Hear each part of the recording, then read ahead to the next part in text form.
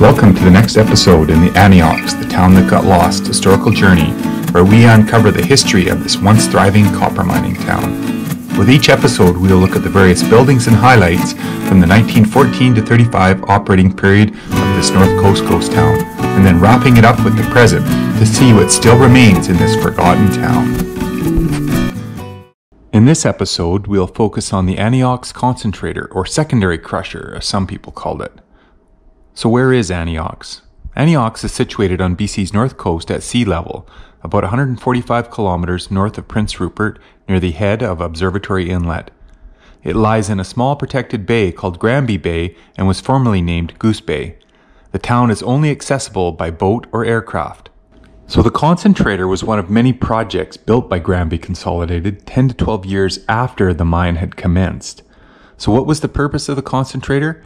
Simply, it was designed to take the lower grade ore and crush it into a powder where the copper and other important metals could be separated from the gangue or the deleterious rock that encased it. And why was it needed? Well, the mine had high graded the best ore in the first 10 years of operation, and this ore with a higher percentage of copper could be sent directly to the smelter. It was built to treat a large reserve of greenstone, silicious, or gangue ore that could not be profitably smelted directly. Essentially intended to handle the lower grade ores from the Hidden Creek mine. Several million tons of this ore had been blocked out at the mine and stored for this later purpose in that first 10 years.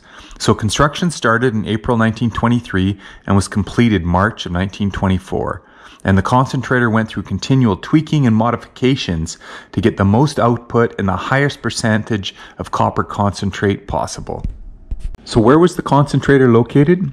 It was strategically located on the north side of Falls Creek, opposite the smelter on the hillside west of the flats area. It was located on a direct line between the smelter and the mine and on the joining railway. It was adjacent to Falls Creek where water could be easily obtained for the plant and especially the flotation ponds.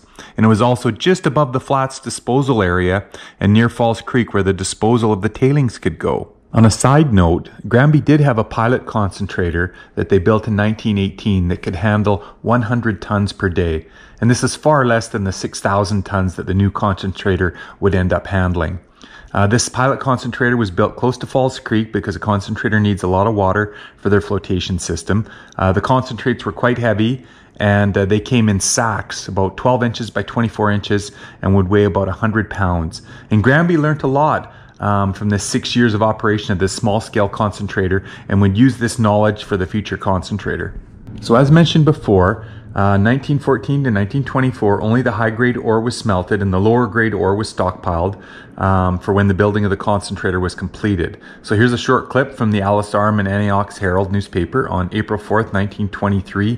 Kind of showcasing the construction of the new concentrator at Antiox. So May 7th, 1923, which was a fine day in Anyox, was the start of excavation for this new modern concentrator, which would be one of the most up-to-date in the whole entire North America.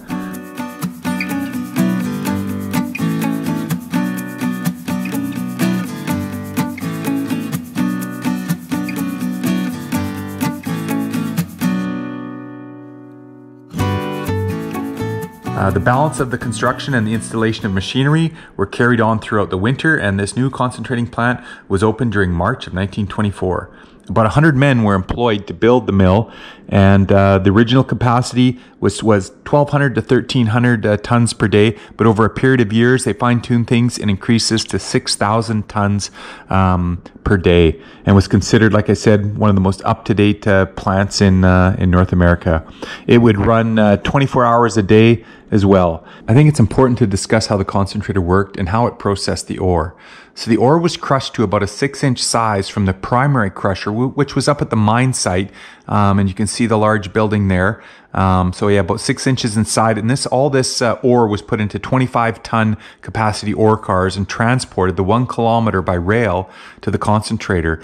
They built trestle and tracks on a high line of the railway, and that came right over top of the concentrator and right over top of the ore bins. These ore bins were 2,000-ton capacity and would take these 25-ton ores, dump them in, and send them directly to a gyrating crusher, of which there were 2 of these, and they were manufactured by a company called trailer, and they were just kind of called the trailer gyrating crushers, and had a 400 mesh size on them. And you can see a diagram here of how the ore would come down. The gyrating crusher would make it smaller and smaller, and then it was fed onto a conveyor belt from there and fed through a grizzly grate, so that anything under 2.5 inches was directly sent to another mill. Anything bigger than that went to the roll mill.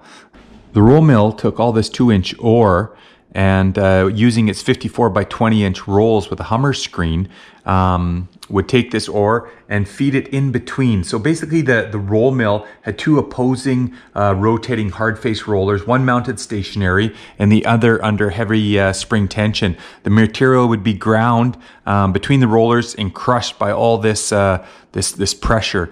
From there, it was sent to a conveyor and went to a rod mill. And this had about a 200 mesh inch size. And the rod mill, which was similar to a ball mill, except that it uses long rods for grinding the ore down into a very, very fine powder. And it used this by just tumbling these rods around inside this big case. And you can see on the diagram here roughly how that worked. And then from there, a large conveyor system between this crushing plant, which is now complete, carried the fine ore into some steel bins ready for the flotation mill. And we'll talk about that next. So the flotation process, which is similar to what's used today in mines, is a method of differential flotation. And their process had evolved from the previous 6 years of research. So it's kind of a process known as oil flotation. So in this process, a small quantity of oil is mixed with the ore, this ore that came from the fine grinding of the last mill, the rod mill. The oil is impregnated into the powder, diluted with water, and then is passed through a series of cells, which inject into the powder a large volume of low-pressure air in the form of small bubbles. The air bubbles, rising to the surface, carry up the valuable mineral particles to the surface and leave the worthless material down to the bottom, which can then be sluiced away.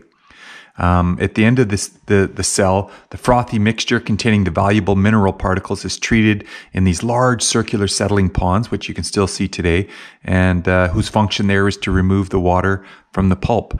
They are then sent and dewatered in one of 2 tanks, and a battery of filters further reduce the moisture content, and the comparatively dry concentrate is then ready for the smelter. It's about a 16 to 18% copper concentrate from there that's then conveyed to the ore cars and then sent off to the smelter. So this, as mentioned before, this plant ran 24 hours a day and employed about 22 men while operating. And due to this new concentrate and less stress on the smelter, it allowed for only 3 of the 4 furnaces, smelter furnaces to be used, and actually could increase the amount of blister copper per day by 6 or 7 tons by just the introduction of this new concentrator. Environmental standards aren't what they are today, and you can see this even today when visiting the site. Some of the tailings were actually stored in the flats below the concentrator, and you can still see remnants of this with not a lot of vegetation growing, and the kind of the irony colors that still remain. And here's a copy of an article in the newspaper that mentions this, where they would be sent. And later on, as mentioned before, that they wanted to have a good flow of water and have this concentrator located near Falls Creek. They actually mention sending a bunch of the tailings down into the creek near the ocean, and thinking this is a very satisfactory method of disposing of all the tailings. And you can see some evidence of this, some other incidents that happened later on, where just the cyanide toxicity of Falls Creek, it wasn't a very good situation, and actually kept one young boy from being rescued as he'd fallen into the creek later on. So now that the concentrates from the mill, they were treated at the smelter, it wasn't as necessary to use as much quartz flux as well in the smelter. So that was another added benefit of the smelter. And as mentioned, it was about $500,000 to $600,000 invested in this concentrator, and which is one of the many projects that were needed at that time, as it did require a lot of new power, which then required a new power source and a new dam. And so, yeah, it was a period of lots of construction around this 1923-24 period in Anyox. So I mentioned one of the issues with the toxic cyanide in Falls Creek was a young boy, Wilfred Sheldon Tebow, who actually was playing near the Falls Creek and throwing rocks in and accidentally fell in. And the water was, so toxic that his brother Art attempted to save him, but the men had to hold him back, as he would have succumbed to the toxicity if he'd gone in to rescue his young brother. And you can still see his gravesite or gravestone in the cemetery today. It was also a dangerous place to work. This is another article. Young man, Alexander Bretson, fell into one of the ore bins and was smothered by the ore as another load was dumped on top of him. So yeah, wasn't a good place to work either. But let's have a look now and see what remains of the massive concentrator today. The concentrator is still a massive building, but only a fraction of what it used to be. And this is due to much of the steel has been cut and shipped out after it closed in 1935. But even then, it's still an impressive building. When you get up close, it's essentially a tangled mess of steel and broken concrete, and a major safety hazard to investigate any further. The new road to the dam actually goes right in front of the concentrator, so you can get up close and have a good look at what still remains. Looking down below the road, you'll see remnants of the poison meadow or the flats, where almost nothing grows due to the tailings being deposited there for a period of time, and still has that irony, orangey glow to it. The flotation ponds towards the creek still remain and are full of a green sludgy concoction.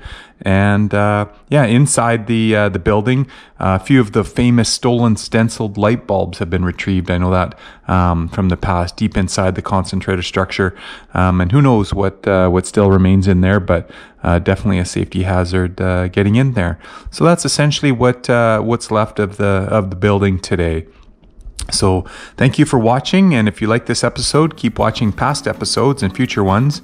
And as always, if you're interested in visiting this remote ghost town, please contact me to see how you can be one of the few people each year to be taken back in time.